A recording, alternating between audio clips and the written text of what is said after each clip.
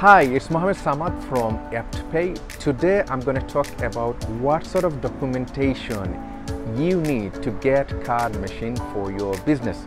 First, I'm going to start with sole trader.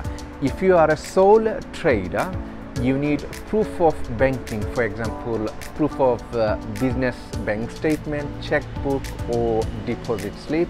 You need proof of ID, it can be passport or driving license, and proof of home address.